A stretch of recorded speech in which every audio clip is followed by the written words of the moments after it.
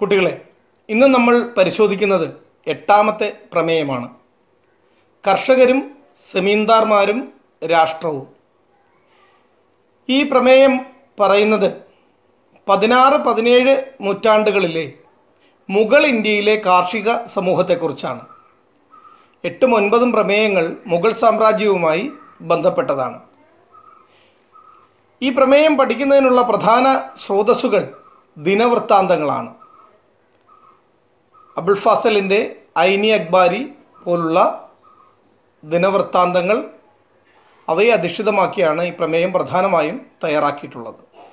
കൂടാതെ ഗുജറാത്ത്, മഹാരാഷ്ട്ര, രാജസ്ഥാൻ എന്നിവിടങ്ങളിലെ റവന്യൂ രേഖകൾ, ഈസ്റ്റ് ഇന്ത്യ കമ്പനിയുടെ രേഖകൾ ഒക്കെ ഇതിൻ്റെ സോഴ്സുകളായി നമുക്ക് ഉപയോഗിക്കാം. മുഗൾ കാലഘട്ടത്തിലെ കർഷകരുടെ അവസ്ഥ എന്തായിരുന്നു, കൃഷിഭൂമി, ജലസേചനം, വിളകൾ, ഇതൊക്കെ എങ്ങനെയായിരുന്നു എന്ന് നമുക്ക് പരിശോധിക്കാം. കർഷകനെ സൂചിപ്പിക്കുന്നതിന് നിരവധി പദങ്ങൾ ഉപയോഗിച്ചിരുന്നു. റയട്ട്, മുസാറിയൻ, കിസാൻ, ആസാമി, ഇതൊക്കെ കർഷകനെ സൂചിപ്പിക്കാൻ ഉപയോഗിച്ചിരുന്ന പദങ്ങളാണ്. 2 തരം കർഷകരെ ഈ കാലഘട്ടത്തിൽ കാണാൻ കഴിയുമായിരുന്നു: ഖൂദ് കാഷ്ത, പാഹി കാഷ്ത. ഖൂദ് കാഷ്ത എന്ന് പറഞ്ഞാൽ സ്വന്തമായി കൃഷിഭൂമി ഉള്ളതും ഗ്രാമത്തിലെ സ്ഥിരവാസക്കാരുമായ കർഷകരാണ്. സ്വന്തമായി കൃഷിഭൂമിയുള്ളവരും ഗ്രാമത്തിലെ സ്ഥിരവാസക്കാരുമായ കർഷകർ. പാഹികാഷ്ത ഒരു ഗ്രാമത്തിൽ കരാറടിസ്ഥാനത്തിൽ കൃഷി ചെയ്യുന്ന, സ്വന്തമായി കൃഷിഭൂമി ഇല്ലാത്ത, സ്ഥിരവാസക്കാരനല്ലാത്ത മറ്റേതോ ഗ്രാമത്തിലുള്ള കർഷകനാണ്. പല സാഹചര്യത്തിൽ സ്വന്തം ഇഷ്ടപ്രകാരമോ ഇപ്പോൾ അടുത്ത ഗ്രാമത്തിലെ നികുതി വ്യവസ്ഥകൾ അനുകൂലമാണെന്ന് കണ്ടാൽ അവിടെ പോയി കൃഷി ചെയ്യാമെന്ന് ചിലർ സ്വന്തമായിട്ട് തീരുമാനിക്കും. അങ്ങനെയാണെങ്കിൽ അയാൾ അവിടെ ബാഹ്യകാഷ്ഠയായിരിക്കും. അല്ലെങ്കിൽ നിർബന്ധിത സാഹചര്യത്തിൽ വല്ല ക്ഷാമം, വെള്ളപ്പൊക്കം അങ്ങനെയൊക്കെ വരുമ്പോൾ സ്വന്തം നാട്ടിൽ നിൽക്കാൻ പറ്റാതെ വരുമ്പോൾ അടുത്ത ഗ്രാമത്തിൽ പോയി കൃഷി ഇറക്കുന്നവരുണ്ട്. ഇങ്ങനെ 2 സാഹചര്യത്തിൽ ബാഹ്യകാഷ്ഠയായി മാറിയിരുന്നു. അന്ന് ഭൂമി ധാരാളം ഉണ്ടായിരുന്നു. തൊഴിലുകളുടെ ലഭ്യത, ഭൂമിയുടെ ധാരാളിത്തം, കർഷകരുടെ ചലനക്ഷമത എന്നീ 3 ഘടകങ്ങൾ കൃഷിയുടെ വ്യാപനത്തിന് സഹായിച്ചവയാണ്. ജനതയെ തീറ്റിപ്പോറ്റുക എന്നതായിരുന്നു അന്നത്തെ പ്രധാന ലക്ഷ്യം, കൃഷിയുടെ പ്രധാന ലക്ഷ്യം. അതുകൊണ്ട് തന്നെ ഭക്ഷ്യധാന്യങ്ങളായ അരി, ഗോതമ്പ്, ചോളം എന്നിവയുടെ കൃഷിക്കാണ് പ്രാമുഖ്യം ഉണ്ടായിരുന്നത്. കൃഷിയുടെ നട്ടെല്ല് കാലവർഷമായിരുന്നു. കാലവർഷം കൂടാതെ കൃത്രിമ ജലസേചന സൗകര്യങ്ങളും ഉണ്ടായിരുന്നു. രാഷ്ട്രം മുൻകൈയെടുത്ത് പുതിയ കനാലുകൾ കുഴിക്കുകയും പഴയത് അറ്റകുറ്റപ്പണികൾ നടത്തുകയും ചെയ്തു. കന്നുകാലികളുടെ ഊർജത്തെ കലപ്പ പോലുള്ള സാങ്കേതിക വിദ്യകളുമായി കൂട്ടിയിണക്കി. വിത്ത് വിതയ്ക്കാൻ ഡ്രിൽ എന്നൊരു യന്ത്രം ഉപയോഗിച്ചിരുന്നു. ഖാരിഫ്, റാബി എന്നിങ്ങനെ 2 വിളകളാണ് ഒരു വർഷം ഉണ്ടായിരുന്നത്. സമ്പൂർണ്ണ വിളകളെക്കുറിച്ച് ജിൻസി കാമിൽ മുഗൾ സ്രോതസ്സുകളിൽ പരാമർശിക്കുന്നുണ്ട്. പരുത്തി, കരിമ്പ്, എണ്ണക്കുരുക്കൾ, പയർവർഗ്ഗങ്ങൾ, ഇതെല്ലാം സമ്പൂർണ്ണ വിളകളിൽ വരും. ഇനി നമ്മൾ നോക്കുന്നത് മുഗൾ കാലഘട്ടത്തിലെ കാർഷിക സമൂഹം എങ്ങനെയായിരുന്നു എന്നുള്ളതാണ്. കർഷകർ വ്യക്തിഗത ഉടമസ്ഥാവകാശമായാണ് ഭൂമി കൈവശം വച്ചിരുന്നത്. മുഗൾ കാർഷിക ഗ്രാമത്തിൽ 3 ഘടകങ്ങൾ ഉണ്ടായിരുന്നു. അവർ കർഷകർ, പഞ്ചായത്ത്, ഗ്രാമത്തലവൻ. ഗ്രാമത്തലവൻ മുഖദം അല്ലെങ്കിൽ മണ്ഡൽ എന്നറിയപ്പെട്ടു. കർഷകർ ഭിന്നജാതീയമായിരുന്നു. വ്യത്യസ്ത ജാതി വിഭാഗങ്ങളുള്ള കർഷകർ ഒരു ഗ്രാമത്തിലുണ്ടാകും. ഭൂമി ഉഴുതുമറിച്ചിരുന്നവരിൽ ഭൂരിഭാഗവും താഴ്ന്ന ജോലികൾ ചെയ്തിരുന്നവരോ കർഷക തൊഴിലാളികളോ ആയിരുന്നു. ചില ജാതി വിഭാഗങ്ങൾ താഴ്ന്ന ജോലികൾ ചെയ്യാൻ നിർബന്ധിതരായി. മുസ്ലിം സമുദായത്തിലെ താഴ്ന്ന ജോലി ചെയ്യുന്നവരായിരുന്നു ഹലാൽ ഖൊറാനുകൾ. ബീഹാറിലെ മല്ല സദാസുകൾ, തോണിക്കാരുടെ മക്കൾ, അടിമകളെ പോലെയായിരുന്നു. നമ്മൾ ശ്രദ്ധിച്ച് പരിശോധിക്കുകയാണെങ്കിൽ ജാതിയും ദാരിദ്ര്യവും സാമൂഹ്യ അവസ്ഥയും തമ്മിൽ നേരിട്ടുള്ളൊരു ബന്ധം നമുക്ക് കാണാൻ കഴിയും. ഗ്രാമപഞ്ചായത്ത് മുതിർന്നവരുടെ ഒരു സഭയായിരുന്നു. ഈ ഓരോ ഗ്രാമങ്ങളിലും ഗ്രാമപഞ്ചായത്ത് ഉണ്ടായിരുന്നു. ഈ ഗ്രാമപഞ്ചായത്ത് എന്ന് പറയുന്ന ആ ഗ്രാമങ്ങളിലെ മുതിർന്നവരുടെ പ്രധാനികളായ മുതിർന്നവരുടെ സഭയായിരുന്നു. ഭിന്നജാതീയ ഗ്രാമങ്ങളിൽ പഞ്ചായത്തുകളും ഭിന്നജാതീയമായിരുന്നു. താഴ്ന്ന ജോലിയും കാർഷിക ജോലിയും ചെയ്തിരുന്നവർക്ക് ഈ പഞ്ചായത്തിൽ പ്രാതിനിധ്യം ഉണ്ടായിരുന്നില്ല. പഞ്ചായത്തിൻ്റെ തീരുമാനങ്ങൾ അനുസരിക്കാൻ അംഗങ്ങൾ ബാധ്യസ്ഥരായിരുന്നു.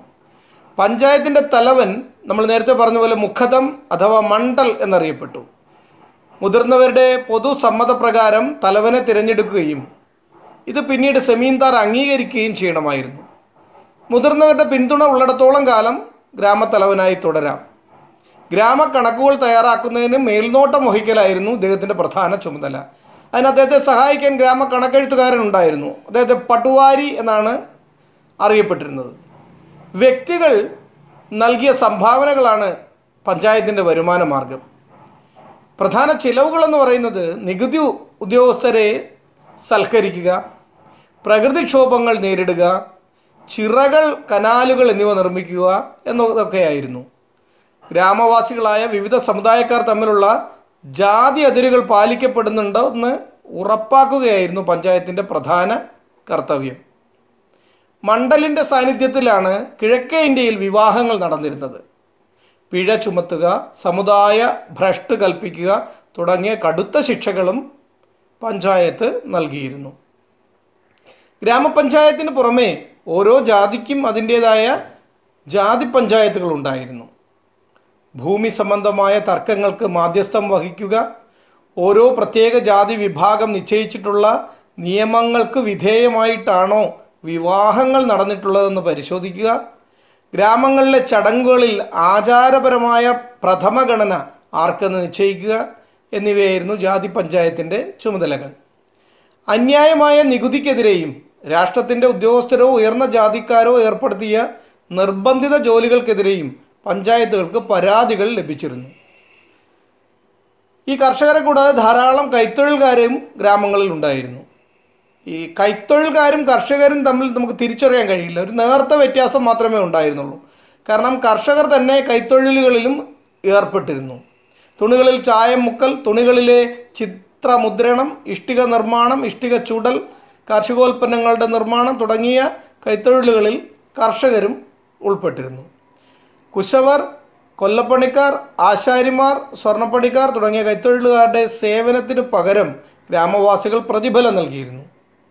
വിളവിൻ്റെ ഒരു അംശം നൽകുക, ഭൂമി പതിച്ച് നൽകുക, തരിച്ച് ഭൂമി പതിച്ച് നൽകുക, ഇങ്ങനെയൊക്കെയാണ് പ്രതിഫലം നൽകിയിരുന്നത്. എന്നാൽ ബംഗാളിൽ സേവനത്തിന് പ്രതിഫലമായി നൽകിയിരുന്നത് ഒരു ദിനബത്തയും ഭക്ഷണക്കാശുമാണ്. ഇതിനെ ജാജുമണി സംവിധാനം എന്നാണ് വിളിച്ചിരുന്നത്. വിഭവങ്ങളും തൊഴിലും കൂട്ടായി പങ്കിടുന്ന സഹോദര തുല്യരായ പങ്കാളികളാൽ നിർമ്മിതമായ ഒരു ചെറു റിപ്പബ്ലിക്കായിരുന്നു ആ കാലഘട്ടത്തിലെ ഗ്രാമങ്ങളെന്ന് ബ്രിട്ടീഷ് ഉദ്യോഗസ്ഥർ വിശേഷിപ്പിക്കുന്നു.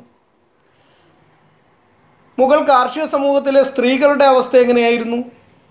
പുരുഷനോടൊപ്പം സ്ത്രീകളും കാർഷികോൽപാദന പ്രക്രിയയിൽ പങ്കാളികളായിരുന്നു. വിത്ത് വിതയ്ക്കുക, കള പറിക്കുക, മെതിക്കുക, പതിര് നീക്കുക തുടങ്ങിയ പണികളിൽ അവർ ഏർപ്പെട്ടിരുന്നു. എന്നാൽ ഋതുമതികളായ സ്ത്രീകൾക്ക് പല സ്ഥലങ്ങളിലും നിയന്ത്രണങ്ങൾ ഉണ്ടായിരുന്നു.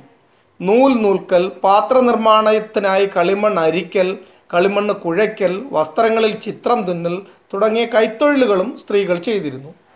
സ്ത്രീകൾ പാടങ്ങളിൽ പണിയെടുത്തതോടൊപ്പം തൊഴിലുടമയുടെ വീട്ടിലും ആവശ്യം വന്നാൽ ചന്തയിലും പണിയെടുത്തു.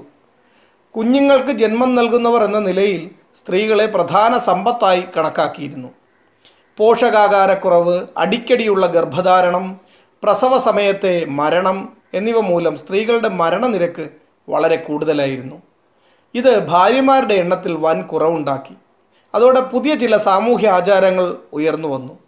അത് വധുധനം, വിവാഹമോചനം നേടിയ സ്ത്രീകളുടെയും വിധവകളുടെയും പുനർവിവാഹം, ഇതൊക്കെ അതിൽപ്പെടുന്നവയാണ്. സ്ത്രീകളുടെ ഭാഗത്തു നിന്നും വിശ്വാസവഞ്ചന സംശയിച്ചാൽ കടുത്ത ശിക്ഷ നൽകിയിരുന്നു. പഞ്ചായത്തിൽ പരാതിപ്പെടുമ്പോൾ സ്ത്രീകളുടെ പേരൊഴിവാക്കി പരാതിക്കാരി കുടുംബനാഥൻ്റെ അമ്മ അല്ലെങ്കിൽ ഭാര്യ അല്ലെങ്കിൽ സഹോദരി എന്നിങ്ങനെ രീതിയിൽ ആണ് പരാമർശിക്കപ്പെട്ടത്. സ്ത്രീകളുടെ പേര് പരാമർശിക്കപ്പെട്ടിരുന്നില്ല.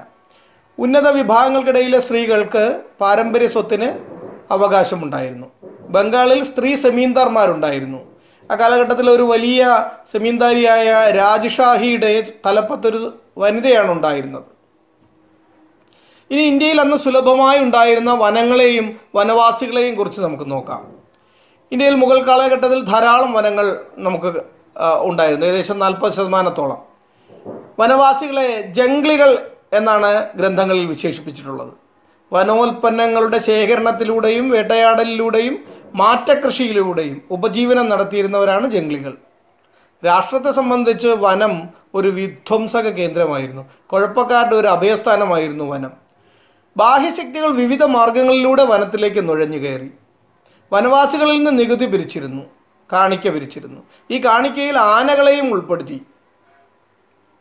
അതുപോലെ രാജാവ് പതിവായി നായാട്ടുകൾ നടത്തിയിരുന്നു. രാജ്യത്തിൻ്റെ വിശാല പ്രവിശ്യകളിൽ കൂടി യാത്ര നടത്താനും പ്രദേശവാസികളുടെ ആവലാതികൾ നേരിട്ട് കേൾക്കുന്നതിനും നായാട്ട് അവസരമൊരുക്കി. വാണിജ്യ കൃഷിയുടെ വ്യാപനം വനവാസികളുടെ ജീവിതത്തെ സ്വാധീനിച്ച ഒരു പ്രധാന ബാഹ്യ ഘടകമാണ്. സാമൂഹ്യ ഘടകങ്ങളും വനവാസികളുടെ ജീവിതത്തിൽ മാറ്റങ്ങൾ വരുത്തി. ഗോത്രവർഗ്ഗക്കാർക്കും അവരുടെ മുഖ്യന്മാർ ഉണ്ടായി വന്നു. നാട്ടിൽ രാജാക്കന്മാരുള്ളതുപോലെ ഗോത്രവർഗ്ഗക്കാർക്കും മുഖ്യന്മാരുണ്ടായി. ഇവരിൽ പലരും പിന്നീട് സെമീന്ദാർമാരോ രാജാക്കന്മാരോ ആയി മാറി. ഇവർ സൈന്യത്തെ സംരക്ഷിച്ചു. അസാമിലെ അഹോം ഗോത്രക്കാരെ ഇത്തരത്തിൽ ധാരാളം സൈന്യത്തെ സംരക്ഷിച്ചിരുന്നു. ഇനി ഈ കാർഷിക സമൂഹത്തിൽ, മുഗൾ കാർഷിക സമൂഹത്തിലുള്ള ഒരു വിഭാഗം ആൾക്കാരെ കൂടി നമ്മൾ പ്രത്യേകിച്ച് പറയേണ്ടതുണ്ട്. അവർ സെമീന്ദാർമാരാണ്. കാർഷികോൽപാദന പ്രക്രിയയിൽ നേരിട്ട് പങ്കെടുത്തിരുന്നില്ല, എന്നാൽ കൃഷിയെ ആശ്രയിച്ചാണ് ജീവിച്ചിരുന്നത്. തങ്ങളുടെ ഉയർന്ന പദവിയുടെ ബലത്തിൽ ചില സാമൂഹ്യ സാമ്പത്തിക അവകാശങ്ങൾ സെമീന്ദാർമാർക്കുണ്ടായിരുന്നു. ഇവരുടെ ഉയർന്ന പദവിക്കുള്ള ഒരു കാരണം രാഷ്ട്രത്തിനു വേണ്ടി അവർ ചെയ്ത സേവനങ്ങളാണ്. രണ്ടാമത്തെ കാരണം അവരുടെ ജാതിയാണ്. അവർ ഉയർന്ന ജാതിയിലുള്ളവരായിരുന്നു. സെമീന്ദാർമാരുടെ സ്വകാര്യ ഭൂമിയെ മിൽക്കിയത്ത് എന്നാണ് വിളിച്ചത്. ഇവർ രാഷ്ട്രത്തിനു വേണ്ടി നികുതി പിരിച്ചിരുന്നു. രാഷ്ട്രത്തിനു വേണ്ടി സൈനിക സേവനം നൽകിയിരുന്നു. ഇവർക്ക് കോട്ടകളും കുതിരപ്പട, പീരങ്കിപ്പട, ആനപ്പട, കാലാൾപ്പടയൊക്കെ ഇവർക്കുണ്ടായിരുന്നു. സൈന്യമുണ്ടായിരുന്നു. ഈ സൈന്യത്തെ നൽകി രാജാവിന് ആവശ്യം വരുമ്പോൾ സഹായിച്ചിരുന്നു. അവകാശങ്ങളുടെ കൈമാറ്റത്തിലൂടെയും രാഷ്ട്രത്തിൻ്റെ ഉത്തരവിലൂടെയും വിലയ്ക്ക് വാങ്ങിയും പുതിയ പ്രദേശങ്ങളുടെ മേൽ അധീശത്വം സ്ഥാപിച്ചും സെമീന്ദാരി വ്യാപിപ്പിച്ചു. സെമീന്ദാർമാർ ചന്തകൾ സ്ഥാപിച്ചിരുന്നു. സെമീന്ദാർ എന്ന് പറയുമ്പോൾ കേൾക്കുമ്പോൾ തന്നെ നമുക്കറിയാം ഒരു ചൂഷക വർഗമായിരുന്നു. എന്നിരുന്നാലും ഈ കാലഘട്ടത്തിൽ കർഷകരുമായുള്ള അവരുടെ ബന്ധത്തിൽ പാരസ്പര്യം, പിതൃതുല്യത, രക്ഷാകർതൃത്വം എന്നീ ഘടകങ്ങൾ കൂടി നമുക്ക് കാണാൻ കഴിയും. ഇനി അന്നത്തെ ഭൂനികുതിയെക്കുറിച്ച് നമുക്ക് നോക്കാം. രാജ്യത്തിൻ്റെ പ്രധാന വരുമാന മാർഗമായിരുന്നു ഭൂനികുതി. ധനകാര്യ വ്യവസ്ഥയുടെ മേൽനോട്ടം വഹിച്ചത് ദിവാനാണ്. റവന്യൂ ഉദ്യോഗസ്ഥരും രേഖാസൂക്ഷിപ്പുകാരും കാർഷിക ബന്ധങ്ങൾ രൂപപ്പെടുത്തുന്നതിൽ പ്രധാന പങ്ക് വഹിച്ചു. ഭൂനികുതി ക്രമീകരണങ്ങളിൽ 2 ഘട്ടങ്ങളുണ്ട്: നികുതി നിർണയവും നികുതി പിരിക്കലും അല്ലെങ്കിൽ യഥാർത്ഥ പിരിവും. കണക്കാക്കപ്പെട്ട നികുതി ജമ എന്നറിയപ്പെട്ടു. പിരിച്ചെടുത്ത തുക ഹസിൽ എന്നാണ് അറിയപ്പെട്ടത്. നികുതി പിരിവുകാരനെ അമീൽ ഗുസാർ എന്ന് വിളിച്ചിരുന്നു. കൃഷി ചെയ്തിട്ടുള്ള ഭൂമിയും കൃഷിക്ക് അനുയോജ്യമായ ഭൂമിയും ഒക്കെ അളന്ന് തിട്ടപ്പെടുത്തിയിരുന്നു. ഭൂമി അളന്ന് തിട്ട അക്ബറിൻ്റെയൊക്കെ കാലഘട്ടത്തിൽ പ്രത്യേക സംവിധാനങ്ങൾ ഒരുക്കിയിരുന്നു. ഈ കാലഘട്ടത്തിൽ ഇന്ത്യയിലേക്ക് ധാരാളമായി വെള്ളി ഒഴുകിയെത്തി. ഏഷ്യയിലെ വലിയ സാമ്രാജ്യങ്ങളാണ് നമ്മുടെ ഇന്ത്യയിലെ മുഗൾ സാമ്രാജ്യം, അതോടൊപ്പം ചൈനയിലെ മിങ്, ഇറാനിലെ സഫാവിഡ്, തുർക്കിയിലെ ഓട്ടോമാൻ തുടങ്ങിയിട്ടുള്ള സാമ്രാജ്യങ്ങൾ. ഈ വലിയ സാമ്രാജ്യങ്ങൾ ആ കാലഘട്ടത്തിൽ ഈ ഒരു മേഖലയിൽ, ഏഷ്യൻ മേഖലയിൽ ഒരു രാഷ്ട്രീയ സുസ്ഥിരത കൈവരിക്കുന്നതിന് വഴിതെളിച്ചു. ഇത് കാരണം വ്യാപാരം ശക്തിപ്പെട്ടു. ചൈന മുതൽ മെഡിറ്ററേനിയൻ കടൽ വരെ വ്യാപിച്ച ശക്തമായൊരു വ്യാപാര ശൃംഖല അന്ന് ഉണ്ടായിരുന്നു. ഈ വികസിത വ്യാപാരം മൂലം ധാരാളം വെള്ളി ഏഷ്യയിലേക്ക് വന്നു. അതായത് ഇന്ത്യയിൽ നിന്ന് വാങ്ങിയ ഉൽപ്പന്നങ്ങൾക്ക് പകരം നൽകിയിരുന്നത് വെള്ളിയായിരുന്നു. അപ്പോൾ അങ്ങനെ നമ്മുടെ ഉൽപ്പന്നങ്ങൾക്ക് പകരമായി ധാരാളം വെള്ളി ഇന്ത്യയിലേക്ക് വന്നു.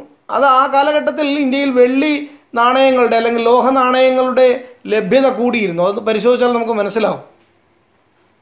ഇനി നമ്മൾ തുടക്കത്തിൽ പറഞ്ഞു, ഈ കാലഘട്ടത്തെക്കുറിച്ച് പഠിക്കുന്നതിനുള്ള പ്രധാന സ്രോതസ് ദിനവൃത്താന്തങ്ങളാണ്. അത്തരത്തിലുള്ള ഒരു പ്രധാനപ്പെട്ട ദിനവൃത്താന്തമാണ് ഐനി അക്ബരി.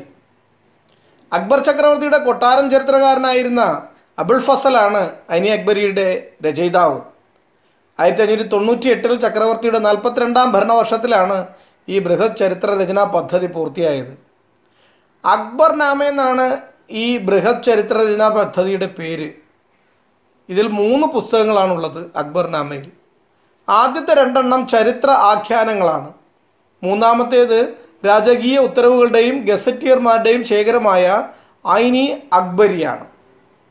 അപ്പോൾ അക്ബർ നാമയുടെ 3ാമത്തെ പുസ്തകമാണ്, 3ാമത്തെ വോളിയം ഏത്? ഐനി അക്ബരി. രാജ്യസദസ്സിൻ്റെ രൂപീകരണം, ഭരണസമ്പ്രദായം, സൈന്യം, വരുമാന ഉറവിടങ്ങൾ, പ്രവിശ്യകളുടെ ഭൗതിക രൂപരേഖ, ജനങ്ങളുടെ സാഹിത്യ സാംസ്കാരിക മത പാരമ്പര്യങ്ങൾ എന്നിവയെല്ലാം ഐനിൽ വളരെ വ്യക്തമായി വിവരിച്ചിരിക്കുന്നു. 5 പുസ്തകങ്ങളാണ് ഐനിലുള്ളത്. ഇവയെ ദഫ്താറുകൾ എന്നാണ് വിളിക്കുന്നത്. 1ാമത്തെ പുസ്തകത്തെ മൻസിൽ അബദി എന്ന് വിളിക്കുന്നു. രാജകീയ അന്തപുരത്തെയും അതിൻ്റെ പരിപാലനത്തെയുമാണ് ഇതിൽ വിവരിക്കുന്നത്. സിവിൽ സൈനിക ഭരണം, പരിചാരകരുടെ വകുപ്പുകൾ എന്നിവ പരാമർശിക്കുന്നത് 2ാമത്തെ പുസ്തകത്തിലാണ്. ഇതിൻ്റെ പേര് ഷിപ്പ അബദി എന്നാണ്. വിജ്ഞാപനങ്ങളും രാജകീയ ഉദ്യോഗസ്ഥർ, പണ്ഡിതർ, കവികൾ, കലാകാരന്മാർ എന്നിവരുടെ ലഘു ജീവചരിത്ര കുറിപ്പുകളും ഇതിലുണ്ട്. നികുതി വരുമാന നിരക്കുകൾ ഉൾപ്പെടെ സാമ്പത്തിക വശങ്ങളെക്കുറിച്ച് പ്രതിപാദിക്കുന്നതാണ് 3ാമത്തെ പുസ്തകം. ഇതിൻ്റെ പേര് മുൽക്ക് അബദി എന്നാണ്. സുബകളെക്കുറിച്ചും അവയുടെ വിഭജനത്തെക്കുറിച്ചും ഇതിൽ പ്രതിപാദിക്കുന്നു. സർക്കാരുകളെക്കുറിച്ചുള്ള വിവരം 8 കോളങ്ങളായ പട്ടിക രൂപത്തിലാണ് നൽകിയിട്ടുള്ളത്. ആ പട്ടികയിൽ ഇതൊക്കെയാണ് വരുന്നത്: പർഗാന, കോട്ടകൾ, അളന്ന പ്രദേശം, പണമായി തിട്ടപ്പെടുത്തിയ നികുതി, കാരുണ്യ പ്രവർത്തനത്തിന് അനുവദിച്ച തുക, സെമീന്ദാർ, അവരുടെ ജാതി, അവരുടെ സൈന്യം എന്നിവ. 4ഉം 5ഉം പുസ്തകങ്ങൾ ഇന്ത്യയിലെ ജനങ്ങളുടെ മതപരവും സാഹിത്യപരവും സാംസ്കാരികവുമായ വിവരങ്ങൾ നൽകുന്നു. ഒപ്പം അക്ബറിൻ്റെ മഹത് വചനങ്ങളും ഉൾക്കൊള്ളുന്നു. ഐൻ തയ്യാറാക്കുന്നതിന് വലിയ ജാഗ്രതയും ആധികാരികത ഉറപ്പാക്കാനുള്ള ശ്രമവും അബുൾ ഫാസൽ നടത്തിയിട്ടുണ്ട്. 5 പ്രാവശ്യം അതിൻ്റെ കയ്യെഴുത്ത് പ്രതി അദ്ദേഹം പരിഷ്കരിച്ചു. അതിൽ നിന്ന് തന്നെ നമുക്ക് അദ്ദേഹം ആധികാരികത ഉറപ്പാക്കാൻ വലിയ ശ്രമം നടത്തിയെന്ന് മനസ്സിലാക്കാം. എന്നാൽ സംഖ്യകൾ കൂട്ടിയെഴുതിയപ്പോൾ ചെറിയ തെറ്റുകൾ വന്നിട്ടുണ്ട്.